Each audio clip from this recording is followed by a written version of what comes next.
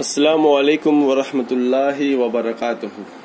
Student, and a very good morning to all of my dear students. Today's topic is laws of refraction of light.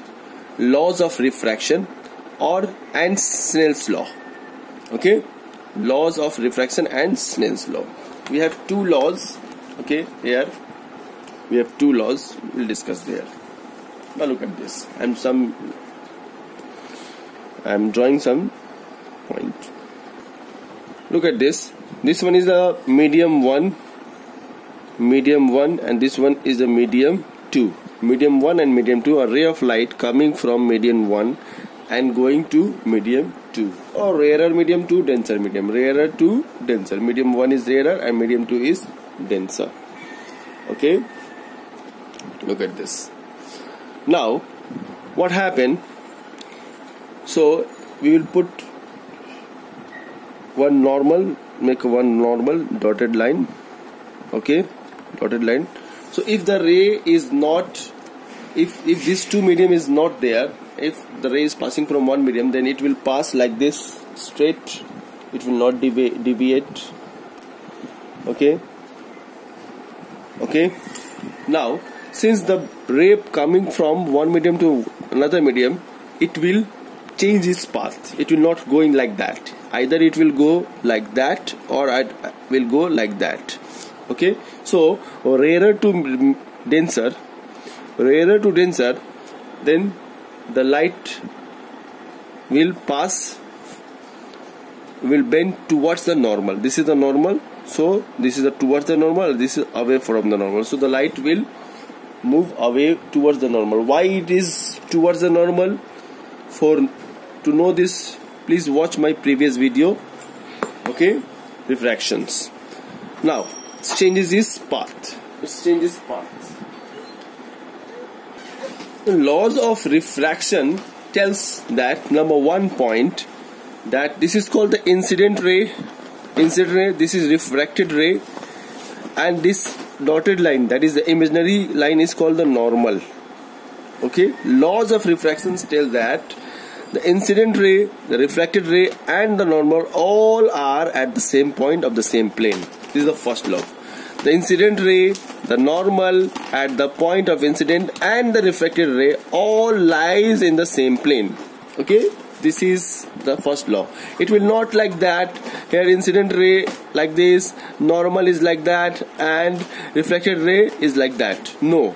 Or it is also not like that. Incident ray this one, normal is this one, and reflected ray is like that. No.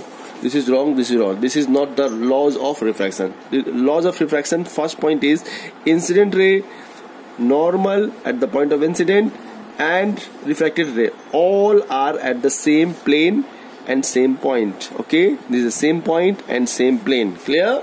This is the first law. Now the angle, this is called the angle of incident.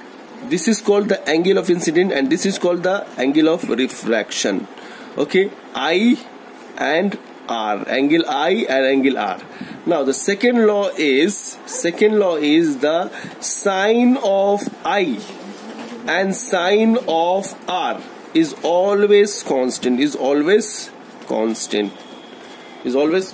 Sine of I and sine R. You will what is sine cos? You will study in math in class 10, the trigonometry. Okay, sine theta, cos theta, tan theta. So that's sine. There's no need to right here. Nothing is calculated. Just calculation is not there for sine I, sine R. Okay.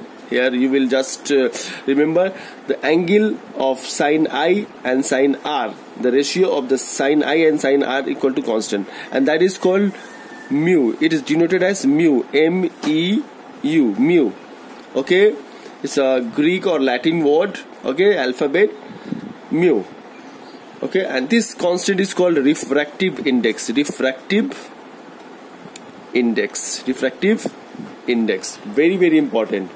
Okay, refractive index. Now, first law, incident ray, refracted ray, and normal all are at the same point or same plane. Same point and same plane. first law. Second law, sin I and sin R, this angle and this angle will be constant. What is the meaning of this one? For example, this is 30 degree and this is 15 degree. So sin I 30 by 15, it will be 1 by 2. It will always be 1 by 2. I am giving one example. So this is a constant, 1 by 2.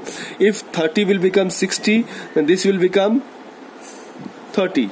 Okay, then 60 by 30, it is also 1 by 2. If we increase the angle, then this will also increase it. So 30 by 60, again it will be 1 by 2. If you increase more, 60 will become 80, then this will become 40. Okay, then again 80 by 40 equal to 1 by 2. So constant, the value will be, the ratio will be constant. So this is the second law.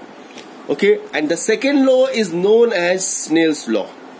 Snell's law. Second law is known as Snell's law. If the question will ask that state the laws of refraction, then you have to give these 2 points with this diagram. But if the question will ask that state the Snell's law, then you will draw this diagram and only tell the second point. The second point is called the Snell's law. Okay, and from the Snell's law we got the concept of refractive index. We will discuss about the refractive index in the next video. Okay, clear? Or later. Now here this constant is denoted by, I say this constant is denoted by the symbol mu. This just U like shape, mu. Now it is known as the refractive index of the second medium with respect to the first medium. Mu is the speed of a light. Speed of a light in first medium, and the speed of a light is second medium. Okay. For example, here medium 1 and medium 2. Here medium 1 and medium 2. So the speed of a light in the first medium with respect to the second medium. That is the ratio. Okay. So the formula for the mu is the speed of a light in first medium, and formula for the and the speed of a light in second. For example, the speed of a light in first medium, medium 1 is air, and medium 2